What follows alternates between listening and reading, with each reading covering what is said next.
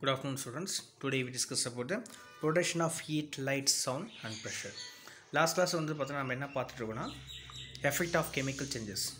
ஒரு வேதிவினை நடக்கும்போது அதில் ஏற்படக்கூடிய விளைவுகள் என்ன மாதிரியான விளைவுகள் ஏற்படுதுன்றதை பற்றி பார்த்தோம். அதில் ஆல்ரெடி நம்ம பயாலஜிக்கல் எஃபெக்ட் உயிரியல் விளைவுகள் பற்றி பார்த்துட்டோம்.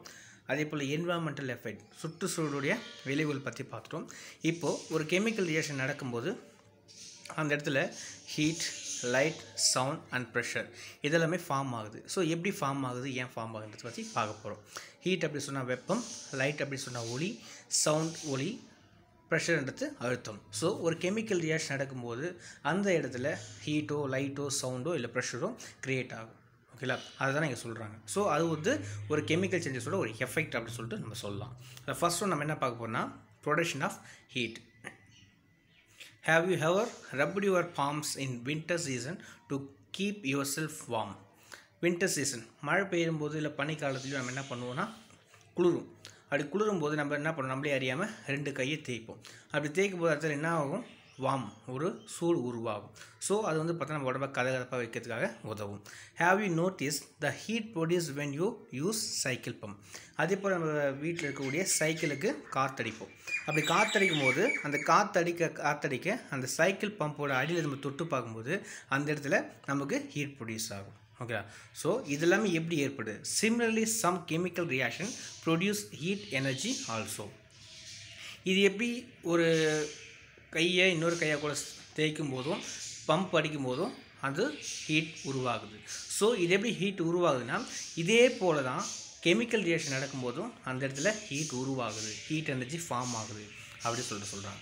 எப்படி அப்படின்னா such reaction are called exothermic reaction. இதை தான் நம்ம என்ன சொல்கிறோம், எக்ஸோதெர்மிக் ரியாக்ஷன், வெப்ப உமிழ் வினைகள் அப்படி சொல்லிட்டு சொல்லுவோம். For example, when you added water to குயிக்லைம் calcium oxide, lot of heat is released to produce slacked lime, calcium hydroxide.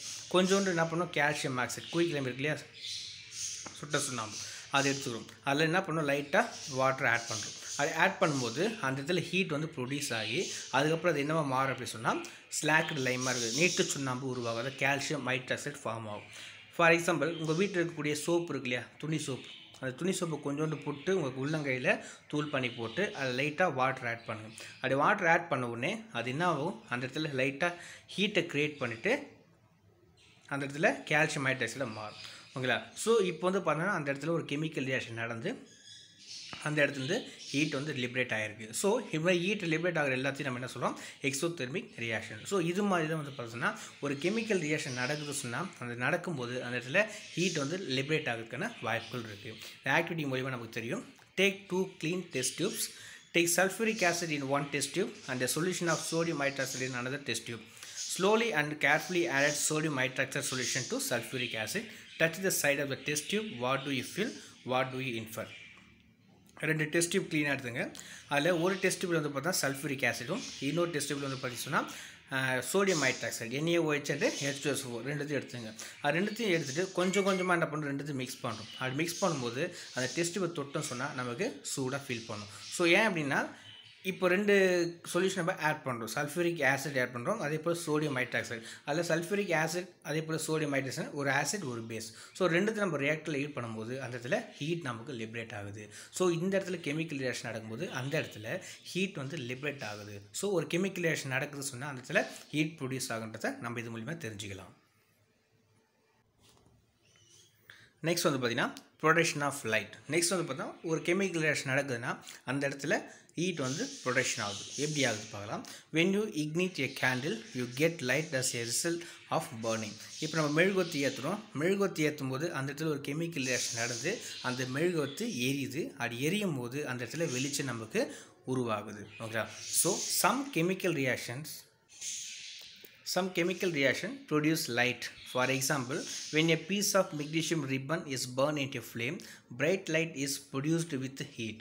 இப்போ வந்து பார்த்தீங்கன்னா நான் ஆல்ரெடி சொன்ன மாதிரி மெழுகுவர்த்தி எரியுது, அது மெழுகுவர்த்தி எரியும் போது அந்த இடத்துல வெளிச்சம் க்ரியேட் ஆகுது. இதுவும் ஒரு கெமிக்கல் ரியாக்ஷன் தான்.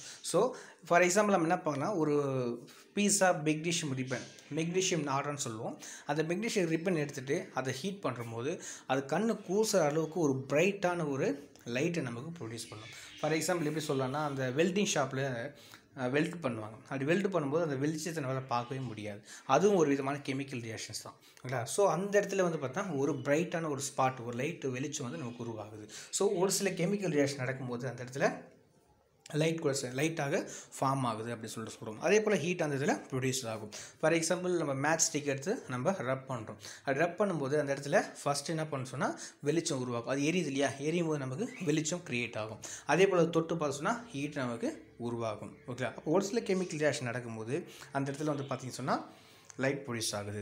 When the fireworkers use it during festival times produce different colored lights which are all due to the chemical reaction. இப்போ வந்து பார்த்தீங்கன்னா ஃபெஸ்டிவல் டைமில் நம்ம பட்டாசு வெடிப்போம் தீபாவளி சீசனில்.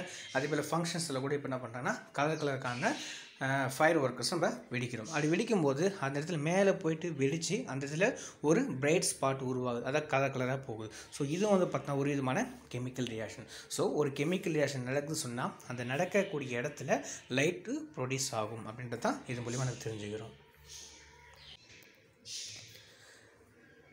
நெக்ஸ்ட் வந்து பார்த்திங்கன்னா ப்ரொடக்ஷன் ஆஃப் சவுண்ட். ஒலி உருவாகுது. எப்படி ஒலி உருவாகுது பார்க்கலாம். when we speak sound is produced. இப்போ நான் பேசுகிறேன் உங்களுக்கு கேட்குது இல்லையா? ஸோ நான் பேசும்போது அந்த சவுண்ட் வந்து ப்ரொடியூஸ் ஆகுது. when you heat metals like iron, copper etc. a sound is heard. அதே போல் மெட்டலாக இருக்கக்கூடிய ஒரு சில அயன், இரும்பு பொருளையோ இல்லை காப்பரையோ நம்ம தட்டும்போது அடிக்கும்போது அந்த இடத்துல சவுண்ட் ப்ரொடியூஸ் ஆகுது, அதை நம்ம கேட்குறோம்.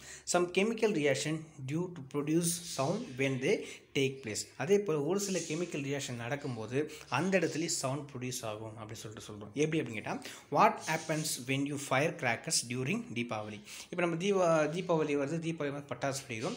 பட்டாசு வெடிக்கும் போது நம்ம ஆல்ரெடி பார்த்தோம் அந்த இடத்துல ஹீட் ப்ரொடியூஸ் ஆகும் ப்ளஸ் லைட் ப்ரொடியூஸ் ஆகும். ஸோ பட்டாசு வெடிக்கும் போது நமக்கு என்ன கேட்கும்? ஒரு சவுண்டு கேட்கும் இல்லையா? அப்போது அந்த இடத்துல வந்து பார்த்தோன்னா ஒரு கெமிக்கல் ரியாக்ஷன் நடக்குது. ஸோ அந்த இடத்துல சவுண்ட் ப்ரொடியூஸ் ஆகுது. ஓகேங்களா? The chemical substances present in the crackers undergo some chemical reaction to produce sound.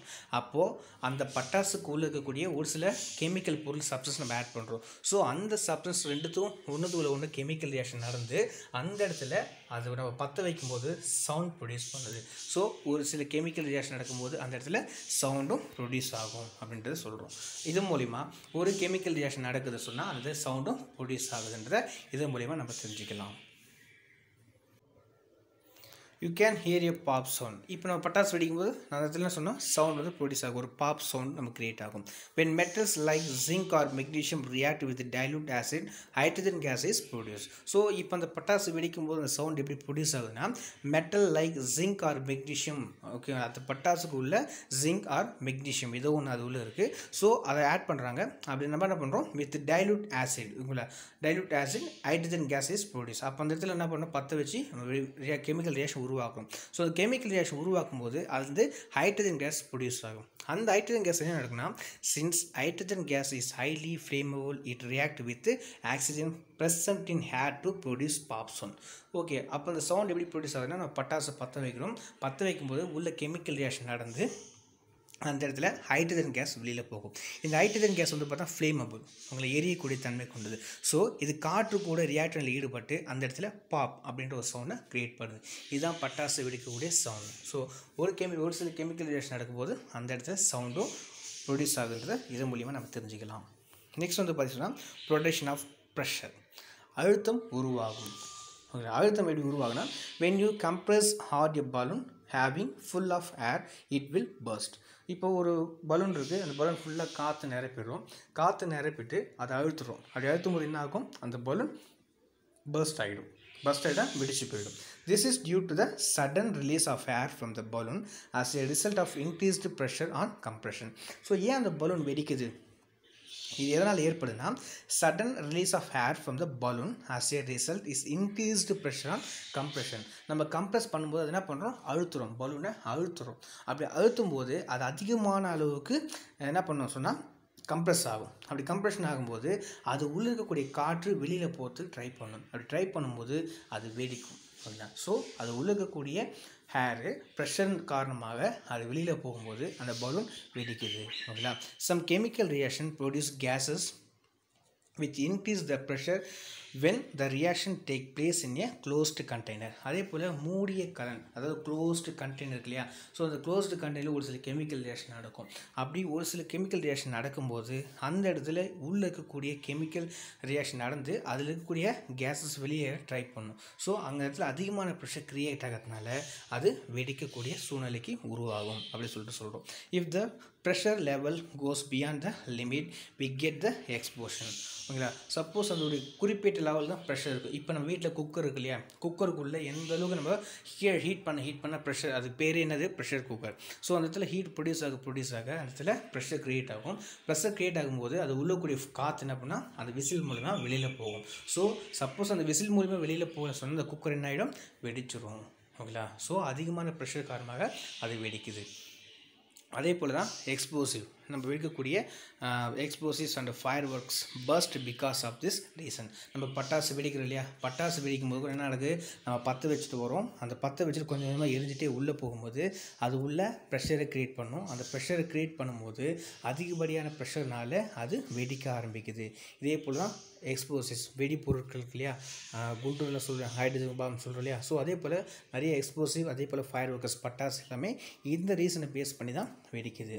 when they are ignited the explode due to the pressure generated by gases from the chemical reaction. So அதை நம்ம பற்ற வைக்கும்போது அது உள்ள pressure வந்து generate ஆகுது. So அதுலேருந்து வெளியே கேஸ் வந்து வெளியேற ட்ரை பண்ணும். அது ஏன்னா அந்த இடத்துல கெமிக்கல் ரியாக்ஷன் நடந்து அந்த கேஸ் வெளியேற ட்ரை பண்ணும். அப்படி போகும்போது தஸ் ஏரியா ஹியூஜ் சவுண்ட், அது வெடிக்கும்போது நமக்கு ஒரு பெரிய சவுண்ட் க்ரியேட் ஆகும். ஸோ இதெல்லாமே வந்து பார்த்தீங்கன்னா ஒரு சில கெமிக்கல் ரியாக்ஷன் நடக்கும்போது ப்ரெஷரும் அந்த இடத்துல உருவாகும் சொல்லிட்டு. ஸோ எந்த ஒரு கெமிக்கல் ரியாக்ஷன் நடந்தாலும் சரி கண்டிப்பாக அந்த இடத்துல கண்டிப்பாக ஹீட் ப்ரொடியூஸ் ஆகும். அப்படி இல்லைன்ற பட்சத்தில் சவுண்ட் ப்ரொடியூஸ் ஆகும். அப்படி இல்லைன்ற பட்சத்தில் லைட் ப்ரொடியூஸ் ஆகும். அப்படி இல்லைன்னா கண்டிப்பாக ப்ரெஷர் க்ரியேட் ஆகும். ஸோ நாலுமே சேர்ந்து கூட ஒரு கெமிக்கல் ரியாக்ஷன் நடக்கும். ஸோ ஒரு காமனாக ஒரு கெமிக்கல் ரியாக்ஷன் நடக்குதுன்னா ஸோ நாலுமே ப்ரொடியூஸ் ஆகுன்றதை இது மூலிமா நம்ம தெரிஞ்சுக்கலாம்.